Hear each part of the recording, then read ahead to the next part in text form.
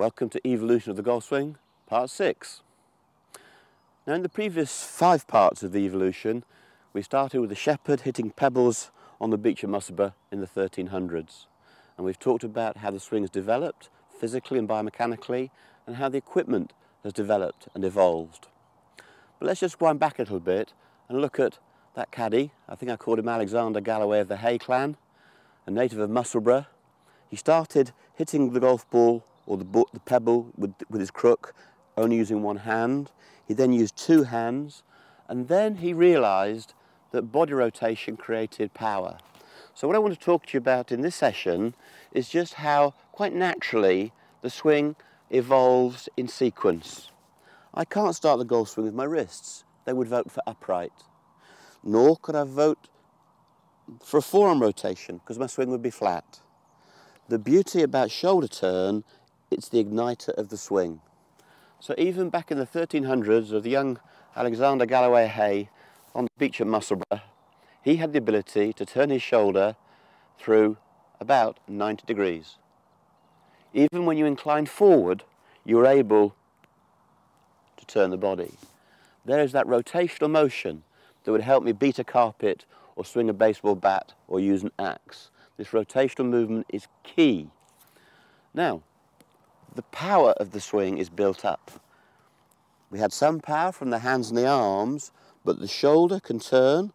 It's a quarter turn, half a turn, 3/4 and full turn.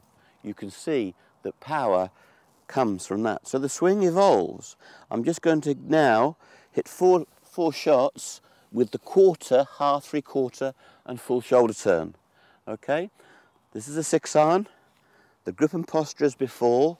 I'm going to utilise a quarter swing. There's the classic chip and run. I'm now going to use half a shoulder turn. That becomes a big chip and run or a low shot from under trees. If I go to a 3/4 shoulder turn, I get a nice shot into the wind if I'm playing by the seaside. And the most powerful shoulder turn is the full 90 degrees. Turn the shoulders fully, and then I go to full power. So there we have it, an evolution of power. Quarter throttle, half throttle, 3/4 full throttle. Now, if you take this club, it's already given you a vocabulary of 4 individual little shots. And as you practice your game, you just learn to regulate the swing in different amounts. So if you want a little chip and run, you might only go to here. However, a low shot under the wind, you might require a fairly full turn. But what we can see, there's a natural sequence. You have to start the swing by utilising the shoulders.